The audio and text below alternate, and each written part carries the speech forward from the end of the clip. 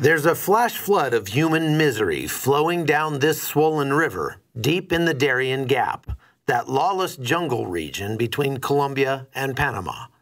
Rarely seen numbers of migrants from across the globe are taking their chances on the 6-day walk through the jungle, heading for the U.S. Many of them never make it out alive. Bajo Chiquito is the last outpost of civilization between Panama and Colombia. The lifestyle of the Embera Indians who make their lives here hasn't changed much in hundreds of years. They still rely on the river for everything from food to transport. With no running water or electricity, the one thing this village has is too many visitors. Migrants emerge from the jungle in small groups throughout the day, exhausted, sick, and injured, suffering everything from parasites to trench foot. It's a 3-hour ride upriver to the village in a dugout canoe, and on the way, you get a sense of the scope of the problem. So we're still about 45 minutes away from Bajo Chiquito, and we're being passed by hundreds of migrants heading down to the next camp closer to the Pan American Highway. Looks like most of them are probably Haitian or Cuban. By the time we got to the village, more migrants had already replaced the ones we passed on the river. More than 300 people per day are arriving at Bajo Chiquito, and the volunteer medics working in the village are completely overwhelmed. So is the city's rudimentary sewer.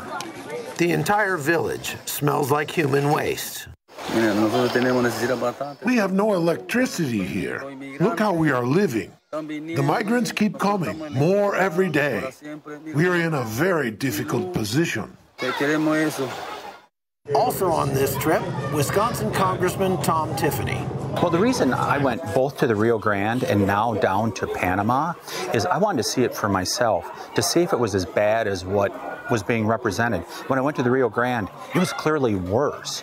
And it's happening down here also in the Darien Gap.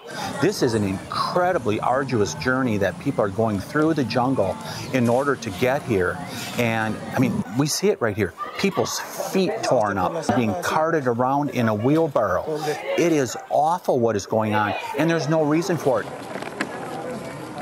The horror stories that I'm hearing from the people coming through here, as they step out of the jungle, they're just literally stepping out. They're finishing their walk right this minute as they come out of the jungle. And they're limping their way in, literally, in very bad shape. And they're all telling me there's so many people dying. There's so many people that are dying out here. They have a population of almost 500 people. They've had over 1,000 migrants at a time that have been going through here, and it's completely disrupted this community. This is a crazy thing. I'm seeing it. Gracias.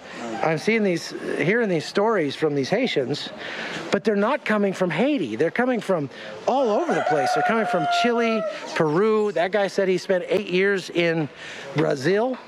So obviously, they're making a life in Brazil. They're making a life in Peru. It's better than Haiti. They're not being persecuted there, but they've decided that now is the time to go to the United States. And the question is why? It can be stopped if the Biden administration would just say, okay, we're going to reverse what we did back on January 20th. We're going to secure the border once again, because that's what's unleashed this. And it's overwhelmed this community of Bajo Chiquito that we're in right now.